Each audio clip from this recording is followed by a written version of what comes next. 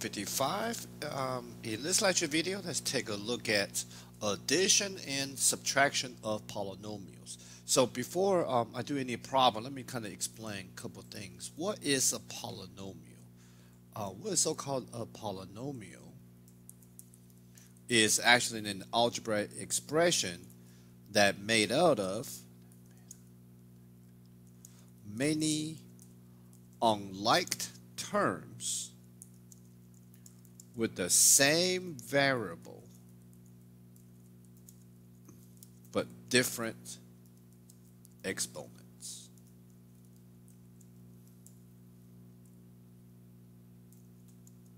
Okay, it's an algebraic expression that's made out of many unlike terms with the same variable but different exponents. So for example,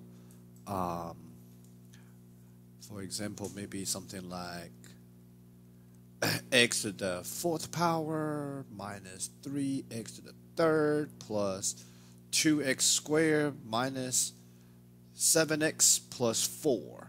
Okay, this will be a good example of a polynomial made out of 5 terms, all using the same variable x, but the exponent is all different. Therefore, none of them are like terms.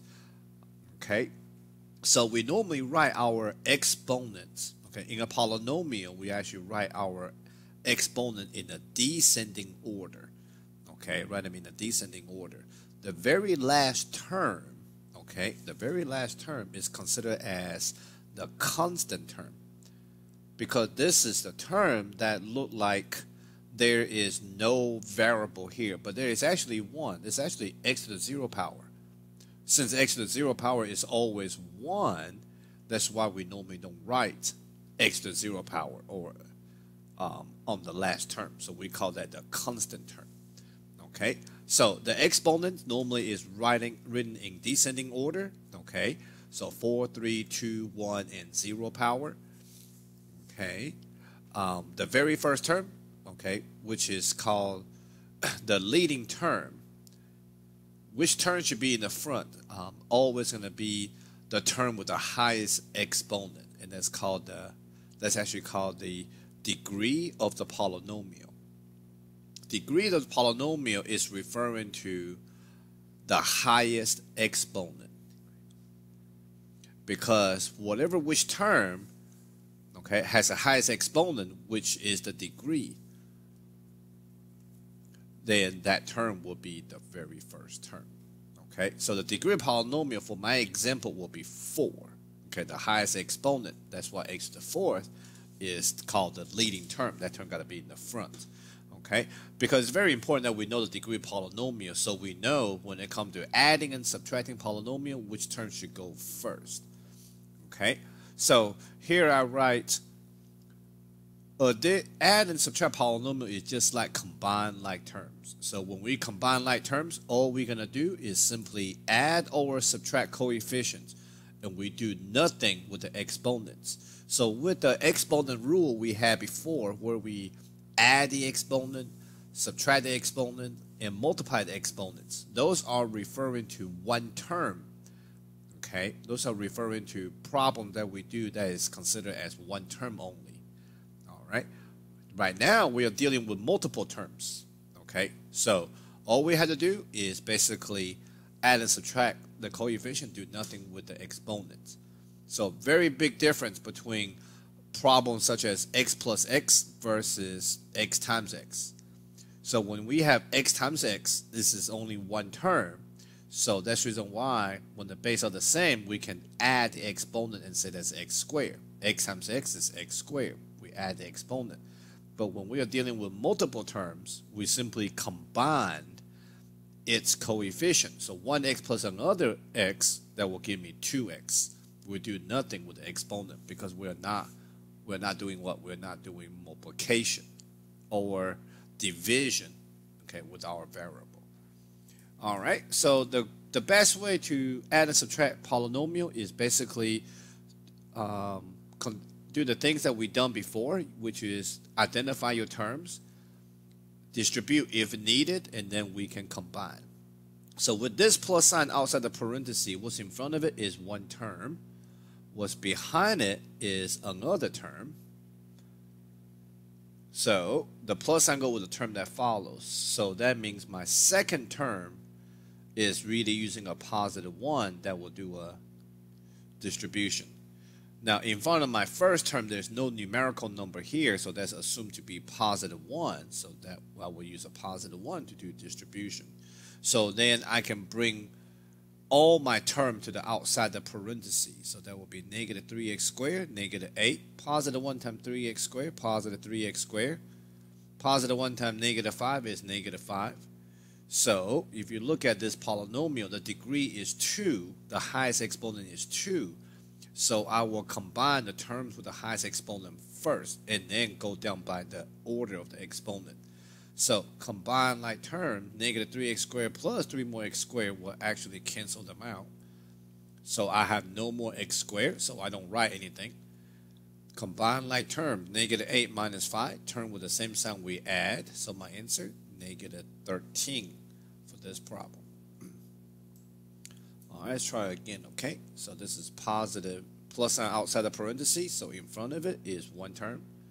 Behind it is another term. So my second term, I will use a positive 1 to do a distribution. Okay. In front of the very first term, there's no numerical value, so I can use a positive 1 again to do distribution. All right, positive 1, multiply these three terms, bring them out, nothing change. Positive 1 times those two terms, that will be negative 7x squared. And positive 9x. So now my degree is 2. The highest exponent is 2. So I will combine the x squares first. So negative 2x squared minus 7x squared. Term with the same sign. We add. So we get negative 9x squared. Alright. So after x squared, I will combine term that will be x to the first power, which will be my ax and 9x, which is ax plus 9x will give me positive 17x. And my last term got to be negative 8. So again, the exponents are different, so therefore none of these three terms are like terms. So this got to be my answer then.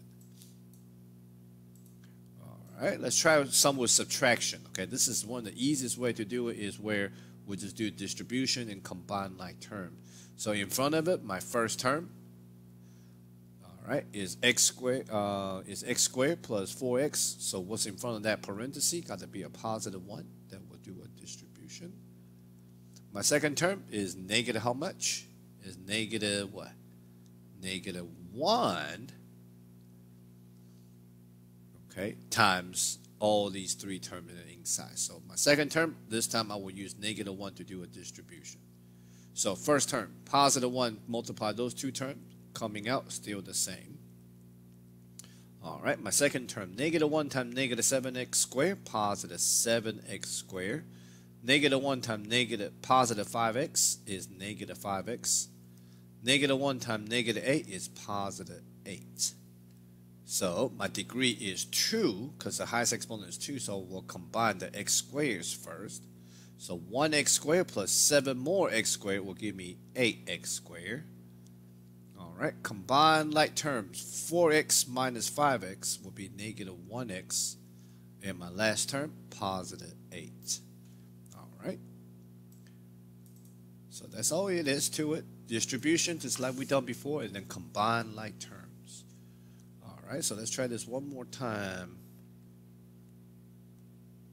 Alright, this has got to be the first term in front of my subtraction sign. My second term, I must use a negative 1.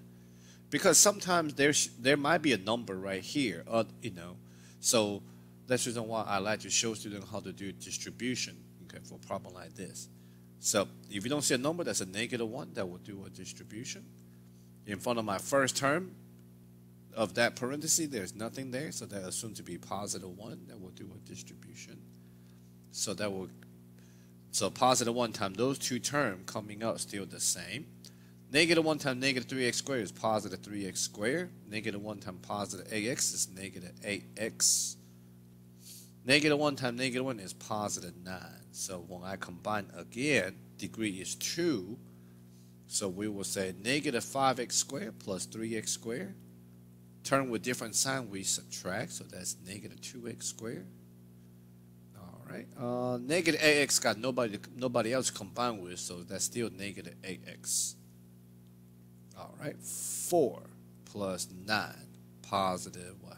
13. Okay. So in this lecture video, I just kind of quickly mention what a polynomial is. Okay. Showing you what mentioning degree of the polynomial, and when it comes to add and subtract polynomial, we can just do our distributive property, bring all the term to the outside the parentheses, and combine like term. All right, that will conclude this lecture video. Thank you for watching.